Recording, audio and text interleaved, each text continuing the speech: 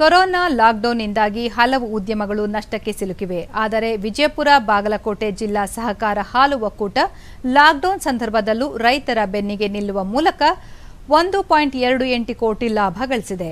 ಕಳೆದ 3 ತಿಂಗಳ ಲಾಕ್ಡೌನ್ ಅವಧಿಯಲ್ಲೂ 1.28 ಕೋಟಿ ರೂಪಾಯಿ ಲಾಭ ಗಳಿಸಿರುವ ಒಕ್ಕೂಟ ಲಾಭಾಂಶವನ್ನು ಬೋನಸ್ ರೂಪದಲ್ಲಿ ಹಾಲು ಉತ್ಪಾದಕರಿಗೆ ನೀಡಲು ಮುಂದಾಗಿದೆ. ಲಾಕ್ಡೌನ್ ಸಂದರ್ಭದಲ್ಲಿ ಸರ್ಕಾರದ ನಿರ್ದೇಶನದಂತೆ ಬಡವರಿಗೆ ಉಚಿತವಾಗಿ ಹಾಲು ವಿತರಿಸಿದ್ದ ಒಕ್ಕೂಟ ಲಾಕ್ಡೌನ್ ಸಡಿಲಗೊಳಿಸಿದ ಬಳಿಕ ಚೇತರಿಕೆಯ ಹಾದಿಯಲ್ಲಿ ಮುಂದುವರೆದಿದೆ.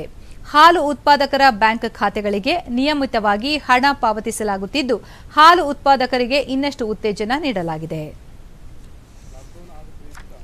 ವಿಜಯಪುರ ಬಾಗಲಕೋಟೆಯ ಕೆಎಂಎಫ್ ವ್ಯವಸ್ಥಾಪಕ ನಿರ್ದೇಶಕ ಎಸ್ಟಿ ದೀಕ್ಷಿತ್, ಲಾಕ್ಡೌನ್ ಆರಂಭದಲ್ಲಿ ಹಾಲಿನ ಶೇಖರಣೆ ಹೆಚ್ಚಾಗಿ ಹಾಲು ಮಾರಾಟಗೊಳ್ಳದ ಕಾರಣ ನಷ್ಟ ಎದುರಾಗಿತ್ತು. ಆದರೆ ಲಾಕ್ಡೌನ್ ಸಡಿಲಗೊಳಿಸಿದ ನಂತರ ಒಕ್ಕೂಟವು ಲಾಭದಾಯಕದತ್ತ ಮುನ್ನಡೆದಿದೆ ಎಂದು ವಿವರಿಸಿದರು. ಸಂಪೂರ್ಣವಾಗಿ ಮಾರುಕಟ್ಟೆ ಕುಸಿತ ಕಂಡಿತು.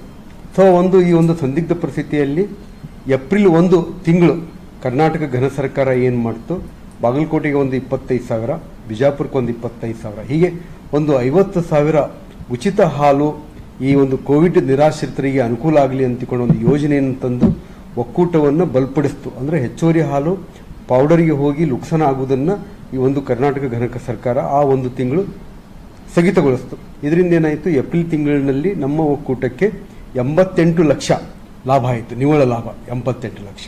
ಕೋಲಾರಕ್ಕೆ ಒಂದು 25,000 ಕೊಡ್ತೀವಿ ಡೈಲಿ ಪ್ರತಿನಿತ್ಯ. ಗುಲ್ಬರ್ಗಾ ಹಾಲು ಒಕ್ಕೂಟಕ್ಕೆ ಒಂದು 23,000. ಆಮೇಲೆ ಮದರ್ ಡೈರಿ ಯಲಹಂಕದಲ್ಲಿ ಒಂದು 13,000.